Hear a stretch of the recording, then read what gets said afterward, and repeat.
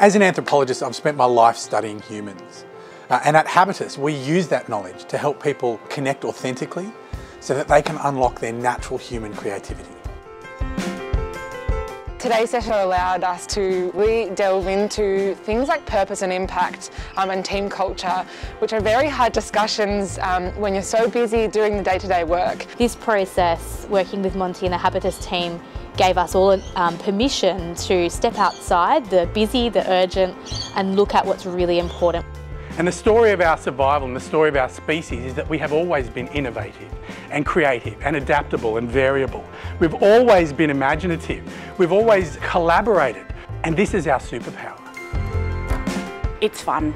Facilitating with Habitus is pure fun. I was really amazed by some of the techniques that we used and how well they incorporated diversity and allowed a really broad number of opinions to come out and a lot of different areas for us to improve on going forward. You're going to come out learning a bunch of things, especially about yourself and about the people around you. I think I learned a lot about myself around the things that I can grow in and also some of the things that I can let go of that don't really serve me or the kind of work that I do or the people that I work with. The stories we tell ourselves become the lens through which we view the world.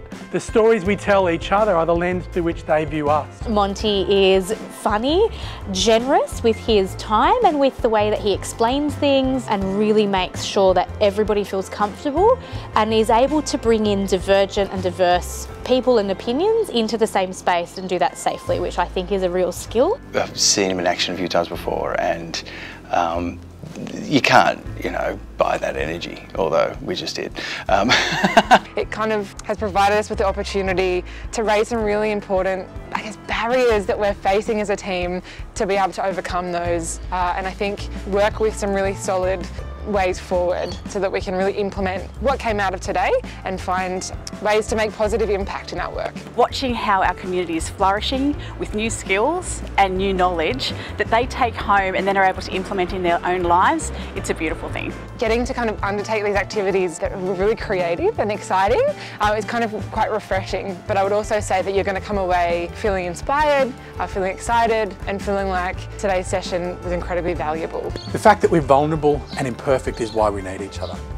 The fact that we need each other is why we have teams and cultures. The fact that we have teams and cultures is why we've been able to not just survive, but thrive for so long as a species.